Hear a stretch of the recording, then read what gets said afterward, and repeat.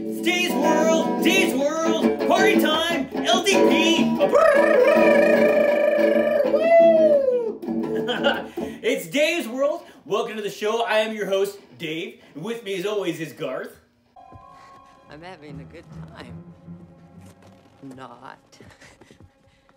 This week we're talking about the Home Advisor Leadership Development Program, or the LDP. Excellent. The LDP offers mentorship to sales reps who are interested in future roles as leaders, such as training or management, both also excellent.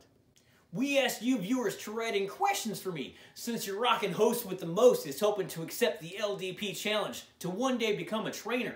So let's get to it. The first question comes from somebody named Connor Hayes. He asks, "Hey Dave, big fan, love your hair.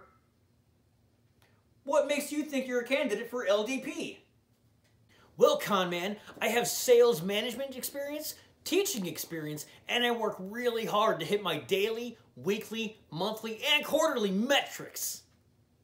Next up, hey, it's my friend Brittany Fitzgerald. She asks, "Malort is disgusting." That's not really a question, Brittany, but since you brought it up, no, it isn't.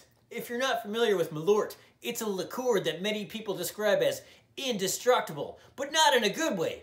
But you know what is indestructible and in a good way? My work ethic. Whether it be hitting talk time, making sales, or even cleaning cat duty.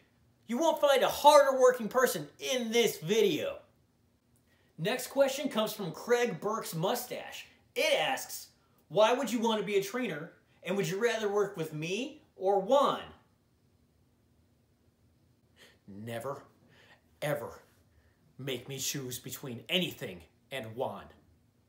Everything else will lose every single time. And teaching and sales are two of my biggest passions, so I feel that becoming a trainer would be a great way to combine those two. I feel like I have a lot to offer sales reps, so I can help them, their future managers and directors, and the SPs they'll eventually work with. Also, if I become part of the training team, I'll shave this part off, so Craig Burke and I will be twinsies. Next question. Tyler Margolin asks, "Hey, the Jet." I'm also known as the Jet. Big fan. What are you most excited about with LDP? Great question. So, I'm super excited to be surrounded by my like-minded peers with similar goals, going through the same process and challenging each other to be our very best versions of ourselves and competitively keeping each other on our toes. Really excited for that. Thanks, Margs. And the final question comes from Big Bad Zach Green. It's a two-parter. First, he says, what would you specifically get out of LDP? And will you ever pay me back that money you owe me? Well, Zach Attack, I know there'll always be more to learn and room to grow. Always will be. 1 year from now, 5 years, 10 years, 20. I once met this elderly gentleman, and he taught me something I never forgot. He said, always be learning. Laugh, exercise, attitude, relationships, nutrition. Learn. I never forgot that, and I try to apply it every single day, and I'd love to pass that on to as many people as possible.